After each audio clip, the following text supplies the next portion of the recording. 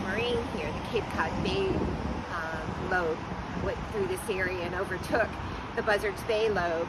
And we're looking down at the river valley where the Cape Cod Canal eventually was built.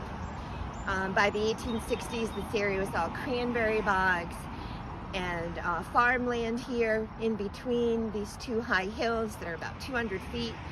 And so it was the perfect area for a canal to be built.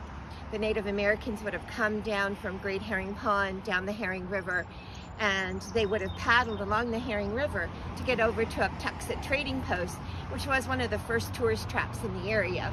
The Hudson Bay Company had built that, and they made a lot of money trading with the native peoples and also with the Europeans that were coming and moving into the area.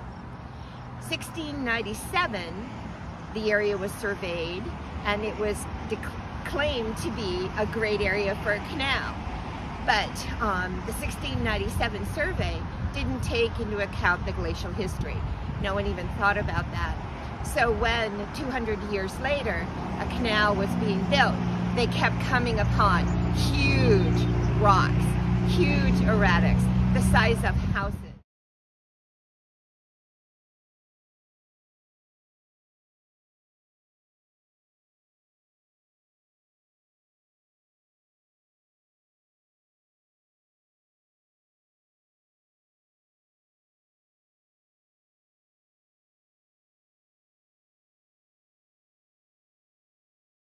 So we're right along the scenic highway, so we're going to hear a lot of traffic going by, and I apologize for that.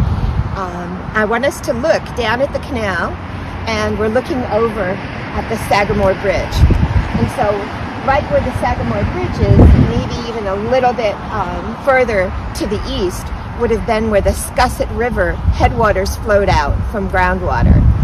And so where the curve is here of the canal, this is where the bridge would have gone across on along the Cape Cod side. And so this was about a 30-foot rise that they had to get rid of in order to connect the waters from the two rivers. And so the Herring River is here. The Scusset River would have flowed out to Cape Cod Bay, and the Herring River flowed out to what became, after the glacier left, Buzzards Bay.